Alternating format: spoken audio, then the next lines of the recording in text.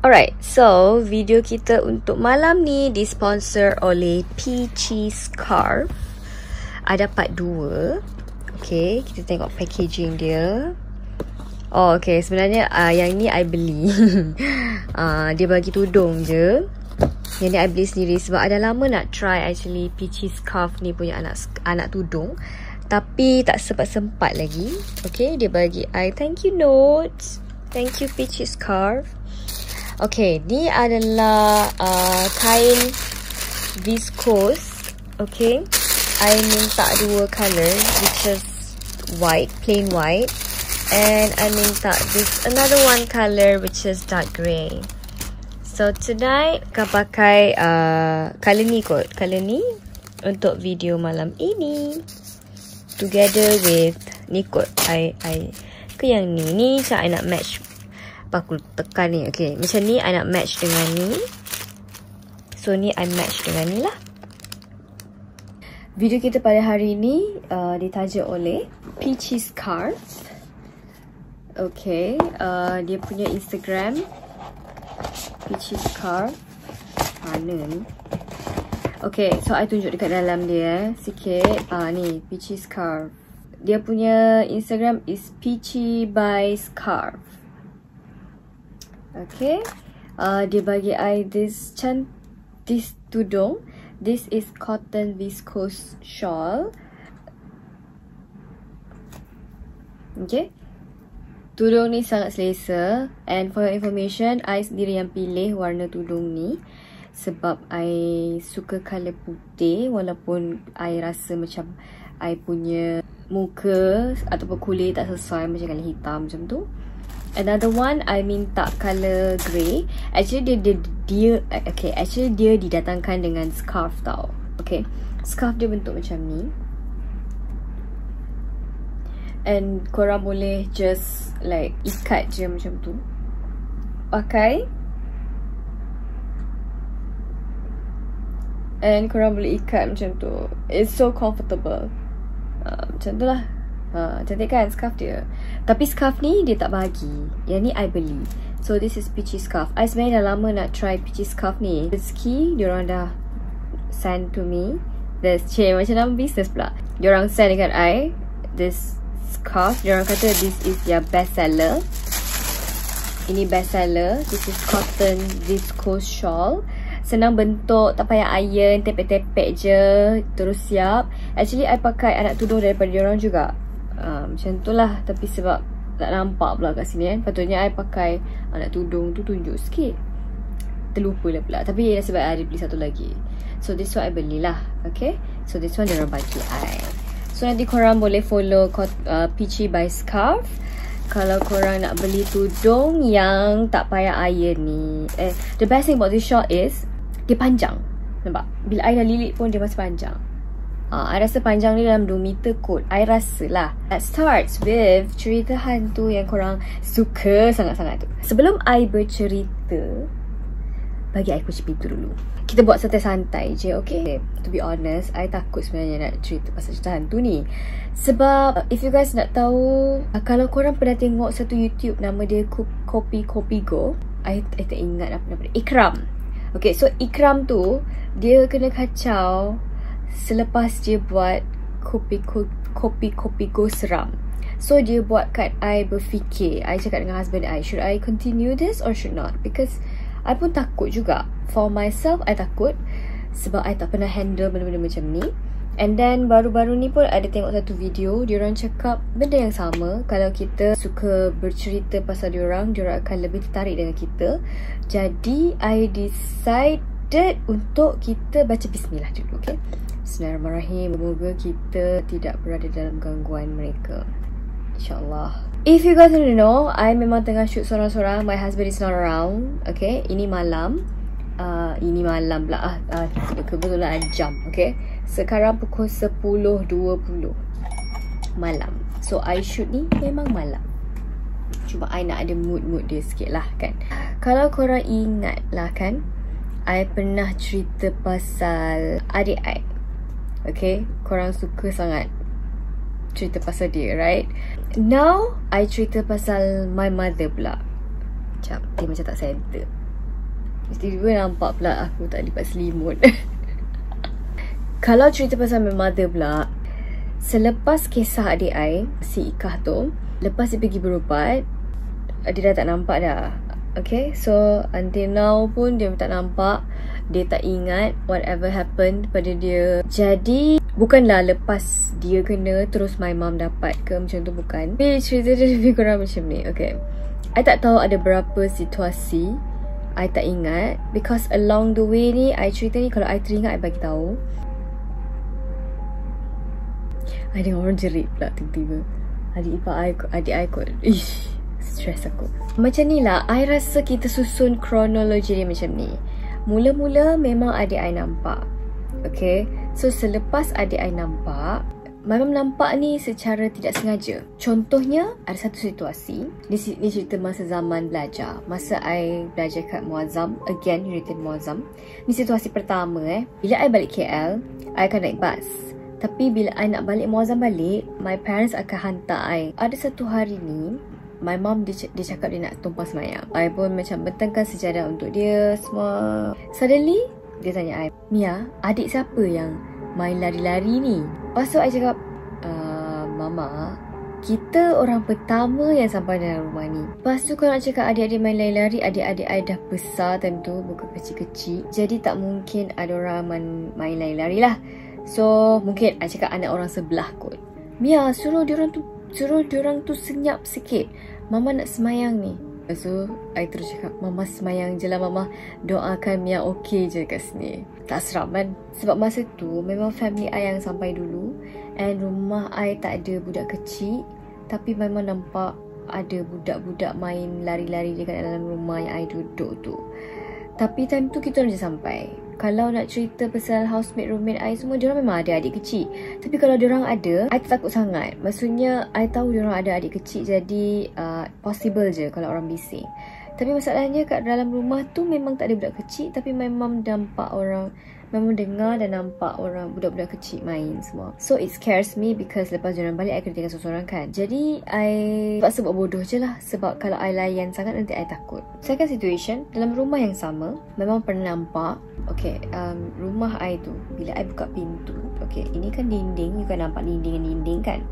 Okay, ini adalah sliding door yang menghadap ke arah hutan. So ini dinding ni adalah pintu masuk. Jadi rumah I dulu kat Muazzam, bila you buka je pintu masuk, you straight away boleh nampak balcony sini. You boleh nampak sliding door, and kalau you buka sliding door memang terus hutan. And then hutan tu pula, dia punya jarak dengan rumah I tu tak jauh. I rasa dalam 2 meter daripada rumah I tu hutan. So tak jauh, memang tak jauh langsung.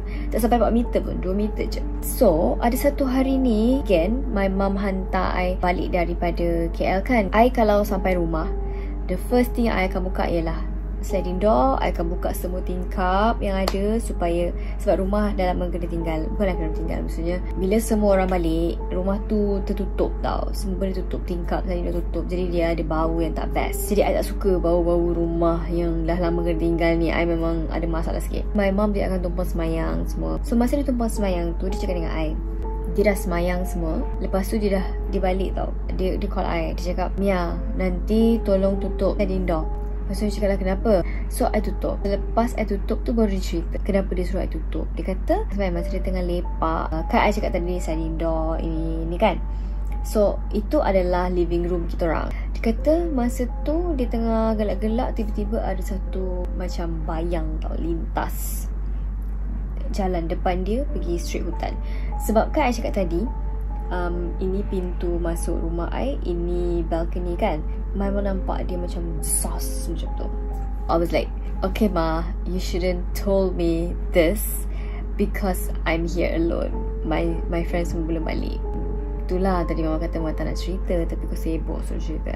There's two situation yang my mom nampak dekat Muazzam lah. Ini situation yang ketiga Masa tu ayah I balik lambat.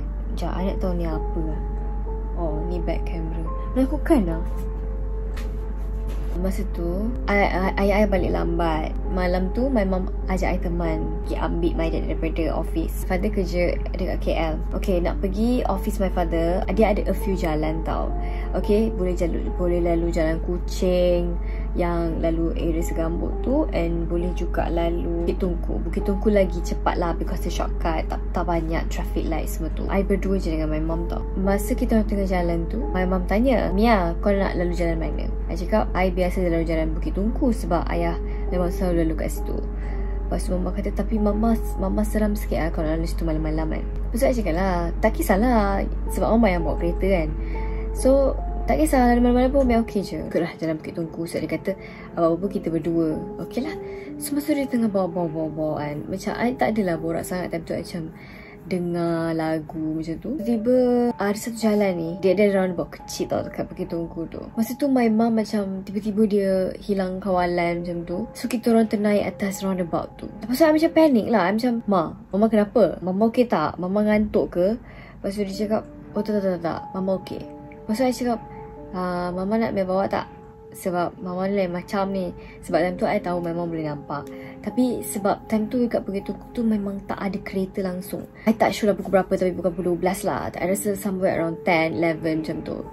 Masa tu kebetulan dekat roundabout tu memang sunyi, tak ada kereta langsung.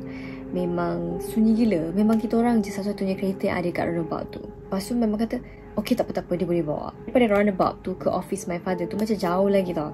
So I cakap lah, Ma tak apa Ma, kita tukar tempat, Mia boleh bawa. Tak apa, mau bawa. Lepas tu dia bawa. Tapi sebab time tu I macam takut sangat nak tanya dia, jadi I pun diam. Masa tu I cakap dengan my father, I tahu tak tadi Mama pergi langgar divider kat situ kan. So bapa I terus macam, kenapa kau langgar divider? Apa yang kau nampak? My father terus tanya. Dia nampak ada orang tapi dia tak describe lah sesiapa. Dia tak describe apa-apa sebab my mom memang tak suka nak describe benda-benda tu dekat kita orang. Every time I tanya, dia tak akan bagi tahu. So masa tu dia kata dia ada nampak something and dia elak. That's why dia ternaik atas roundabout tu. Soalan I, kenapa Mama tak nak tukar driver? Dia cakap, kau gila ke? That time tu kan macam tak ada orang. Lepas tu kau nak suruh aku keluar, tukar tempat dengan kau. Dah aku baru nampak benda alam tu.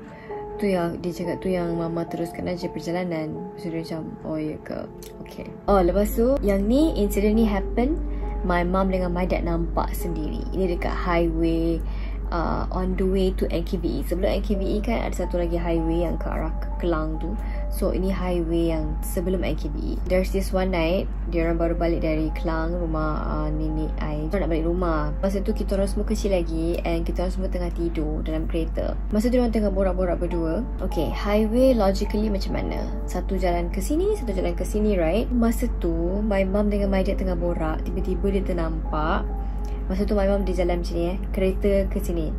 Dia nampak, dia dengan my father nampak Mercedes warna putih, dalam dia ada macam 4 orang, tapi semua pakai baju putih, pakai tudung putih, everything putih, tapi muka warna kuning. Dia cakap, oh shit, I punya bulu roma naik tu. Macam I cakap tadi, highway macam ni, satu lagi macam ni kan. Masa tu my mom dengan my dad dua-dua nampak my mom kat sini, Mercedes tu seiring dengan dia. Tapi bila diorang macam jenguk, macam my father ni semua jenguk dekat Mercedes ni, diorang tak toleh pun, tak ada apa-apa reaction. Just that diorang jalan je macam biasa. Cuma diorang nampak Mercedes tu je lah. I dah tak ada situation dah. Sebab my mom ni dia memang jenis tak suka describe. Cumanya I rasa yang paling epic is masa tu my mom pergi surau. Tiba-tiba ada satu ustaz datang dekat dia tau. Ustaz ni cakap, Puan boleh tak saya nak jumpa dengan Puan sebentar. Lepas tu my mom pun pergi dengan ustaz tu dengan ayah I. So dia borak. My mom macam pelik lah, kenapa ustaz ni tiba-tiba nak jumpa kan. Lepas tu ustaz ni kata lah, Kak, akak ni I tak tahu macam mana conversation dia, tapi dia ada tanya something about saka. Ada pendamping ke macam tu kot. Dia macam tanya, akak ni ada pendamping ke apa ke. So dia kata ada 2 benda tengah ikut my mom. Lepas tu my mom macam, you know, dia tak ada idea lah. Dia kata kenapa benda-benda tu suka dekat I semua kan. Ustaz tu kata mungkin my mom ni adalah insan yang terpilih, ataupun yalah, insan yang dipilih oleh Allah untuk melihat, untuk nampak benda macam tu. Tapi dia kata memang dua-dua ni suka sangat dengan Puan. So diorang tak ada niat untuk masuk dalam badan ke apa. Diorang just nak berdamping je macam tu lah. Tapi memang tak pergi berubat lah. Ustaz tu cakap benda tu macam tak adalah sampai ke kacau my mom semua, tak ada. dia cuma ikut, dia macam jaga my mom macam tu lah. Tapi tak tahu mana datang, tak tahu siapa suruh, tak tahu apa-apa. It's just that macam tu je. Tapi kan guys, I rasa I kena wrap this video because I feel so uneasy. I rasa macam tiba-tiba dada I boleh berdebar, tiba-tiba bulu roma I naik satu badan. I dah buka lampu lah, baru terang sikit. I rasa tak best. So I rasa macam I tak nak teruskan cerita lagi. It's enough for my mother. Something tengah, ada benda yang tengah kacau fikiran I sekarang ni. I don't know why. I rasa today is just not a good day to tell story, untuk habiskan cerita. Tapi itulah situasi yang berlaku kepada my mom semua. Until now pun my mom actually boleh nampak. Cuma bila dia terlalu banyak nampak, dia kata dia tak tahu beza dah mana satu hantu, mana satu manusia. Dia kata dua-dua tu nampak macam sama je. So I cakap lah, so maksudnya betul lah tu manusia betul pekas syaitan tu, it's real. But I don't know lah. Cuma I pernah tanya my mother personally, mama kan pernah nampak, cuma mama describe sikit macam mana rupa dia. You know, dia adalah seperti yang digambarkan dalam filem ke, dalam TV ke. Lepas tu mama cakap, ya whatever yang korang tengok dekat dalam TV tu, rupa dia lebih menakutkan daripada apa yang diorang portray dalam TV. Dia tak boleh, astaghfirullahaladzim. I habiskan sikit je lagi. I dah tak boleh dah because bulu roma I naik mencanak-canak ni. Last but not least, dia kata jangan cari. Mama cakap, ini pesanan Mama cakap jangan cari, jangan cabar, jangan sesekali buat dia ter-attract dengan kita ke apa ke, macam tu lah. Kalau korang nak suruh my mom describe, dia dah describe dekat I. Dia cakap rupa dia jauh lebih hodoh daripada korang tengok dekat TV. Apa saja yang korang tengok dekat TV tu, itu macam like maybe 30% kehodohan dia yang korang tak pernah tengok. But in real life, semua kata dia orang like 100 times lebih hodoh daripada tu. Dia tak pernah describe. Tu je I bercakap. So I'm gonna wrap this video. I rasa tak best untuk cerita malam ni. Bye.